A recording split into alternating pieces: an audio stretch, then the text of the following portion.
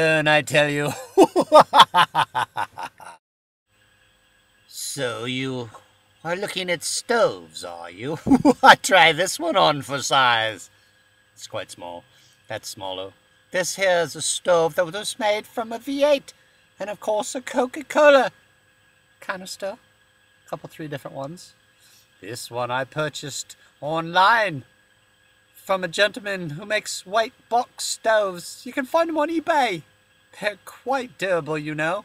A bit heavy for my liking, but quite durable. And this, of course, is the infamous wallet stove. You can use an Esbit stove thing right on the very top. And of course, cans turned into pots. Foster's, yes, I drank that. Heine's, didn't drink that. But I did have all this coffee that came in this one. There are all kinds. Now this is a wood-burning stove you saw there. And of course this is the top to a wood-burning stove that I couldn't find the rest of it. And of course the Jetboil. The infamous Jetboil. Cumbersome, bulky, lightweight, hot. But I just don't like canisters. Nevertheless, go out there and try it. Make stoves. See which one works best for you. Don't be afraid. Don't be afraid at all. Why, there's nothing to fear but fear itself. So go, now.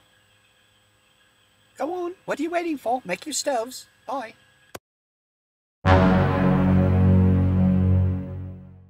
This is the infamous denatured alcohol used in alcohol-burning stoves. I add a bit of food colouring so I can see it better. Nice, don't you think?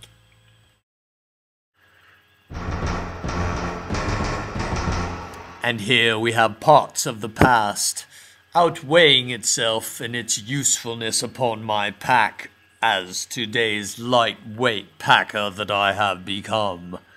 But here, in the midst of this rubble, is a very interesting item.